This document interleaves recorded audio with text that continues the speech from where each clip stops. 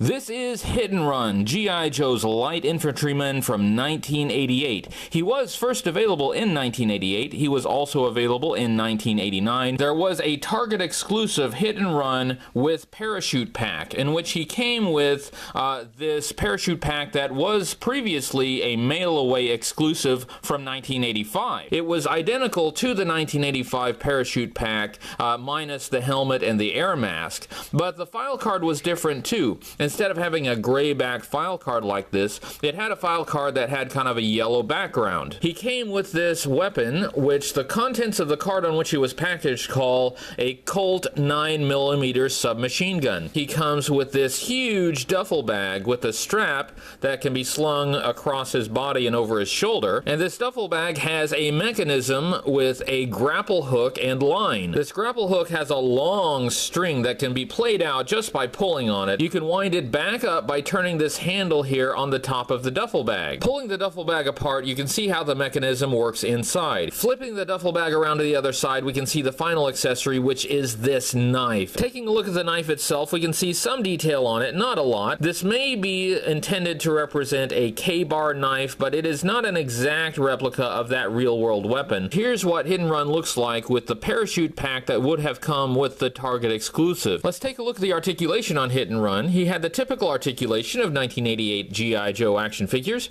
That means he could turn his head from left to right. He could also look up and down. His neck was on a ball joint. He could lift his arm up at the shoulder about so far. He could swivel his arm at the shoulder all the way around. He had a hinge at the elbow, so he could move at the elbow about 90 degrees. He had a swivel at the bicep. He could swivel his arm all the way around.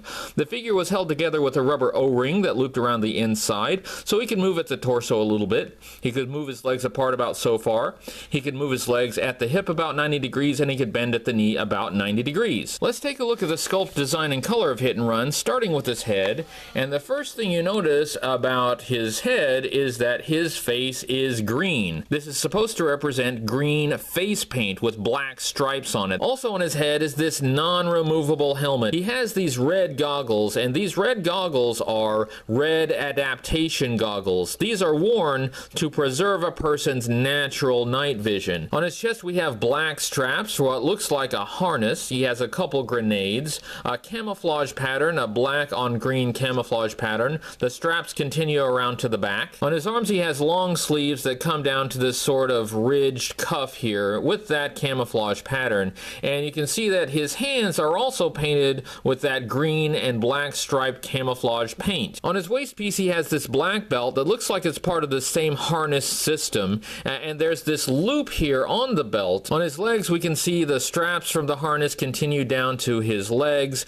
more of that camouflage pattern, and some very simple standard black boots. Let's take a look at the file card. The file card was printed on the back of the card on which the action figure was packaged. You can see some of the artwork from the front of the card here, and as you can see it also has instructions for how to assemble the duffel bag. It has his faction as G.I. Joe down here. It has a very nice portrait of Hit and Run. It does say his codename is Hit and Run. It says he is a light infantryman. His file name is Brent Scott. His primary military specialty is infantry. Secondary military specialty is mountaineering. His birthplace is Sioux City, Iowa, and his grade is E4. This section says, orphaned at the age of 3 by a drunk driver, Hit and Run grew up in a county institution from which he escaped with alarming regularity, climbing down sheer walls and running for miles across the plains in the middle of the night.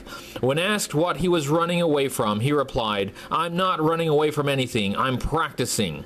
He went from the custody of the county directly into the army. This bottom section has a quote. It says, "Infantrymen don't march, they run. They run to get to the battle, they run during the battle, and they run to get away from the battle. The army doesn't call it running. They call the first one advancing, the second maneuvering, and the last disengaging. Hit and Run calls it all running, and he's real good at it." Hit and Run does not have many media appearances. He first appeared in the G.I. Joe comic book in issue number 80, but he had no cartoon series appearances.